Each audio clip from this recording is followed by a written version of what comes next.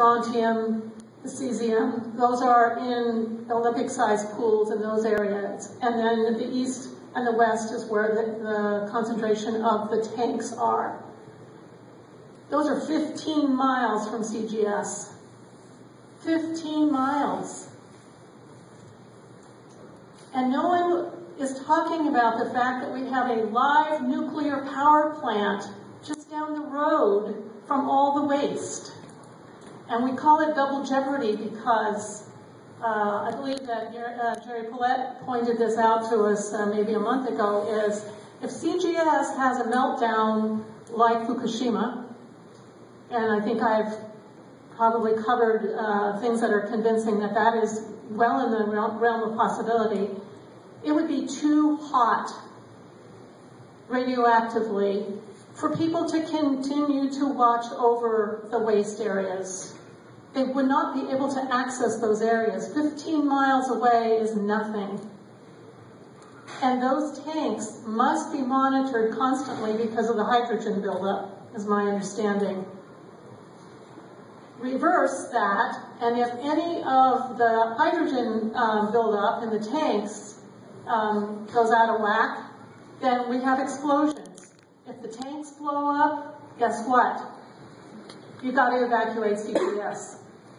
So we have an enormous problem here that no one is talking about. Thank goodness after, what, 20 years, Jerry, of sitting through these DOE things on the waste. Thank goodness, finally, the press is talking about this stuff. But I want to send a footnote to every one of those stories saying, wait a minute, that's just half of it.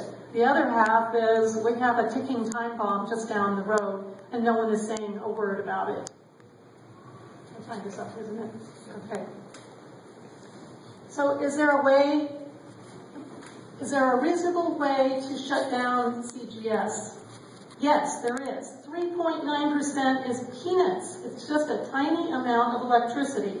And we know that it could easily be replaced by energy savings from conservation through efficient technology and increased wind and solar investments. So it's not a big thing. I mean, it is a big thing, of course, but life can go on pretty easily without CGS.